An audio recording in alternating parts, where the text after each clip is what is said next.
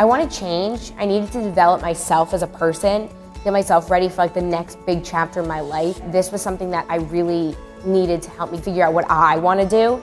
Taking classes here at UCLA has definitely been an experience that's helped me get ready for college because I know that I'm going to be living on the campus there also, and I'm going to need to learn how to take my own initiative in my learning. So I've learned how to have fun while being here, yet still focus on my academics, and that's been really helpful with time management.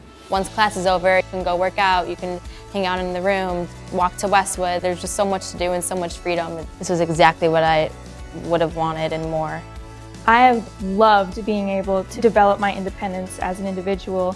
I loved being able to do my own laundry and time when I was going to go to lunch and do homework for classes and all these things on my own time. I love it. I feel that the resident counselors and the staff overall have done a very good job of making us feel at home and getting us acclimated to this campus in such a short amount of time.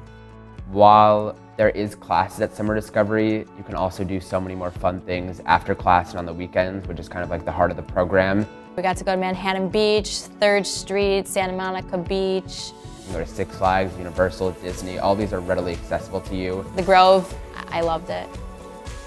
College in the US is an experience that you wouldn't get anywhere else in the world, which is why I feel Summer Discovery really reflects of how college is going to be here. It makes me feel older, it makes me feel more responsible.